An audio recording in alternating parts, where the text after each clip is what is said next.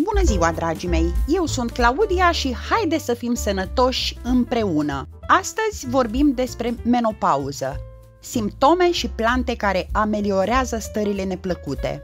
Menopauza este o perioadă fiziologică ce apare deseori însoțită de simptome destul de neplăcute ce afectează calitatea vieții. Pentru a estompa aceste simptome, dar și efectele adverse, riscuri și contraindicații, specialiștii recomandă fitoterapia. Menopauza reprezintă încetarea fiziologică a ciclurilor menstruale, urmare a opririi secreției hormonale a ovarelor, estrogen și progesteron. Menopauza se desfășoară în două etape, premenopauza și menopauza confirmată, ce apare între 40 și 55 de ani. Premenopauza se întinde pe câteva luni sau mai mulți ani, perioadă în care intervin cicluri cu sau fără ovulație, iar secrețiile hormonale devin neregulate.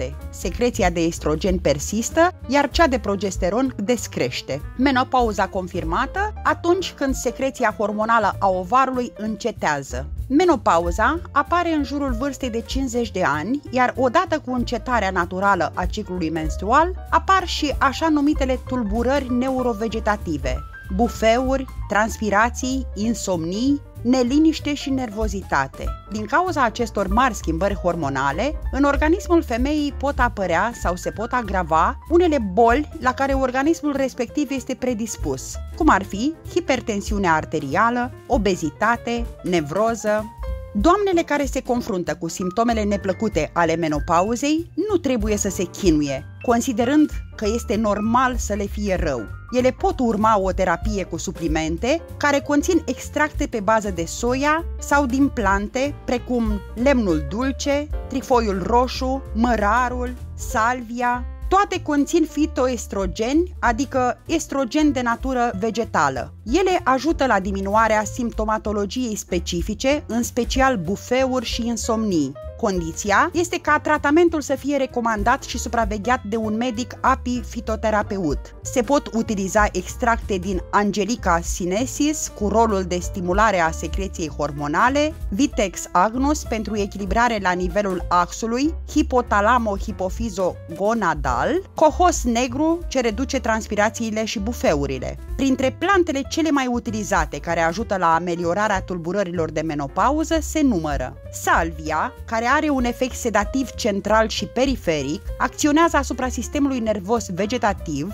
liniștind stările de agitație, iritabilitate, nervozitate și palpitațiile. Ajută la reechilibrarea sistemului neuroendocrin, reduce transpirația excesivă, fiind foarte utilă în tratarea simptomelor menopauzei. Infuzia din salvie se prepară dintr-o lingură cu plantă, adăugată la 250 de ml de apă clocotită, se menține timp de 15 minute la temperatura camerei, apoi se strecoară și se bea pe stomacul gol. Se administrează 3 căni cu infuzie pe zi, cu 30 de minute înainte de mese. Tinctura de salvie se administrează intern, câte 30 de picături de 3 ori pe zi, diluate în puțină apă. Și extern, pentru normalizarea procesului de transpirație, se fac spălături locale cu soluție diluată, obținută prin adăugarea a 30 de picături de tinctură la 100 de ml de apă, aproximativ jumătate de pahar. Contraindicații pentru tinctura de salvie: hipertensiune arterială, epilepsie, sarcină, alăptare, persoane cărora le este interzis sau limitat consumul de alcool, intoleranță la oricare din componentele produsului. Se găsesc și capsule cu ulei de salvie. Acestea se administrează câte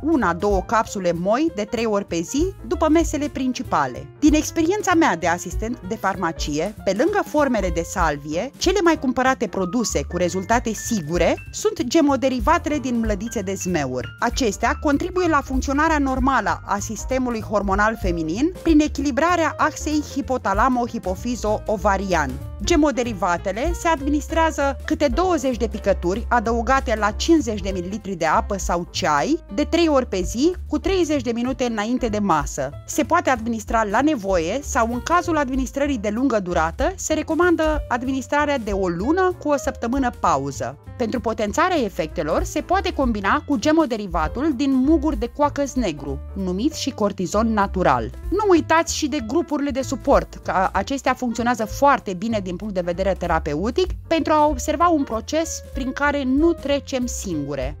De asemenea, odată cu intrarea la menopauză, se recomandă înlocuirea cafelei cu ceaiul verde sau negru. Acesta poate fi utilizat în ameliorarea bufeurilor, dar și în cazurile de menstruație dureroasă, amenoree sau metroragie, adică hemoragie uterină. Talpa gâștei este foarte eficientă în combaterea bufeurilor, palpitațiilor și stărilor depresive ce însoțesc în multe cazuri menopauza. Infuzia de talpa gâștei se prepară din 3 linguri de plantă la 200 de ml de apă clocotită. Se iau zilnic câte 3-5 linguri de infuzie. Lemnul dulce, rădăcina, se administrează sub formă de tinctură sau pulbere. Tinctura se prepară astfel. Într-o sticlă se pune 1/3 de plantă și 2/3 de alcool alimentar de 50 de grade. Sticla se acoperă cu dop și se lasă la macerat circa 8 zile. Lichidul rezultat se strecoară și se pune în recipiente închise la culoare. Se ia câte o linguriță de macerat, diluat într-o 100 de ml de apă, de 3 ori pe zi, înainte de masă. Se fac cure de câte 3 săptămâni cu o săptămână pauză. Tratamentul cu lemn dulce nu se administrează în cazurile de chist ovarian, fibrom uterin sau noduli mamari. Este interzis și persoanelor cu hipertensiune gravă,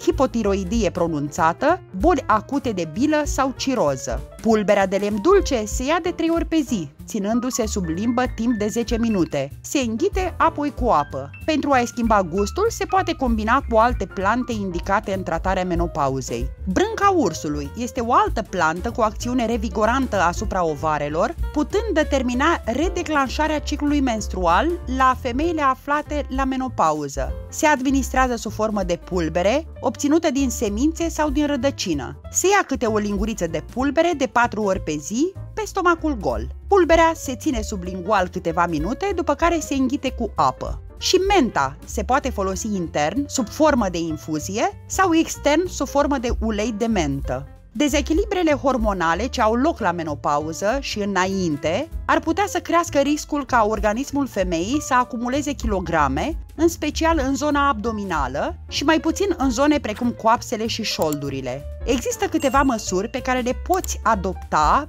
pentru a preveni creșterea în greutate în perimenopauză sau după menopauză. Redu carbohidrații din dietă. Este important să reduci carbohidrații rafinați, cu alte cuvinte carbohidrații simpli, cei răi, pentru a reduce acumularea grăsimii în zona abdomenului, pentru că această grăsime determină apariția unor probleme în sfera metabolismului tău. Adaugă mai multe fibre în alimentație.